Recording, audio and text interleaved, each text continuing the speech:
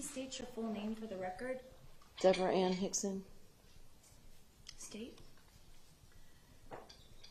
Ms. Hixon, if there is something that you would like to say as a victim in this case pursuant to Florida law, please feel free to express yourself.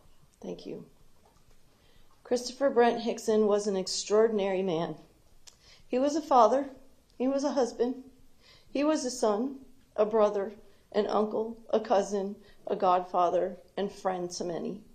He was stolen from us by an unimaginable act that you planned and executed.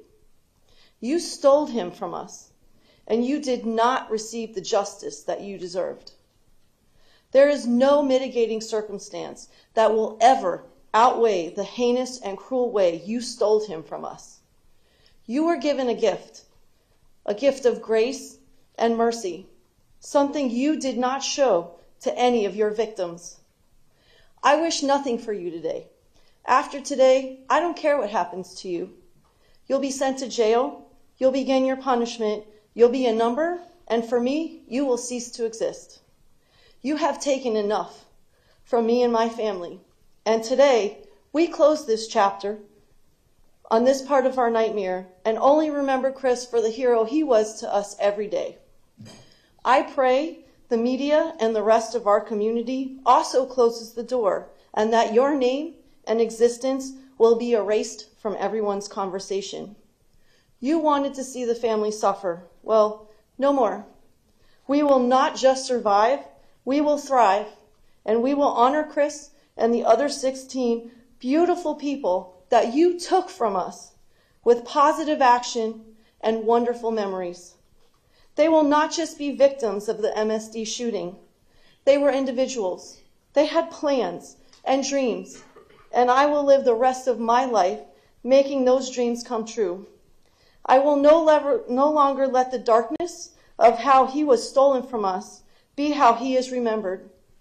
I will take my pain and turn it into purpose and continue to shine the bright light of Chris's life to help others. Thank you. Thank you, Mrs. Hixon. Thank you. The state would next call Miss Natalie Hixon.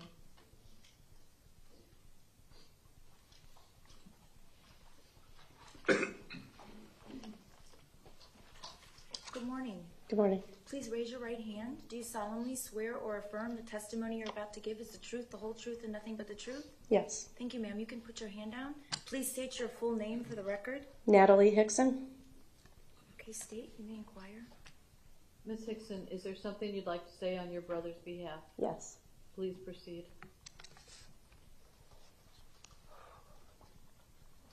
Since your prefrontal cortex of your brain is not developed, I will keep this very simple for you to your IQ of 83. Just like you, I use Google and social media as well. I figured you could relate to that. According to Google, the definition of victim is a person harmed, injured, or killed as a result of a crime, accident, or other event or action. You are not a victim of anything. Again, according to Google, the definition of entitled is believing oneself to be inherently deserving of privileges or special treatment. This is who you are, entitled. Just an individual out for attention that can get it, whether it is good or bad, as long as you are in your spotlight.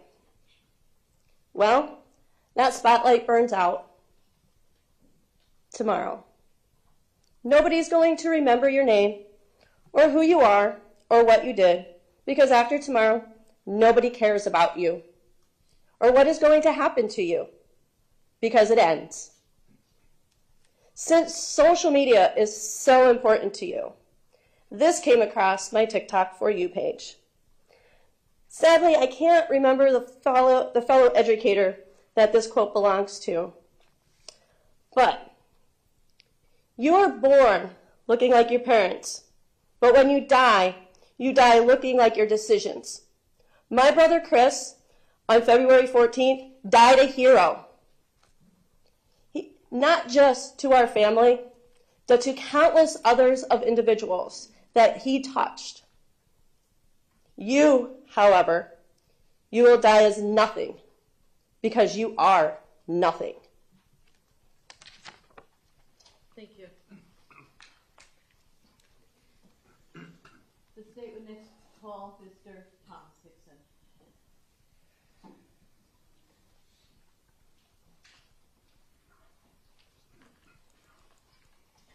Good morning. Nice to see you again. Please raise your right hand. Do you solemnly swear or affirm the testimony you're about to give is the truth, the whole truth, and nothing but the truth? I do. Thank you, sir. You can put your hand down.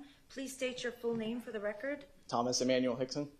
Okay, state. You may inquire. Mr. Hixon, is there something that you'd like to say on behalf of your father, Mr. Christopher Hixon? I would. Please.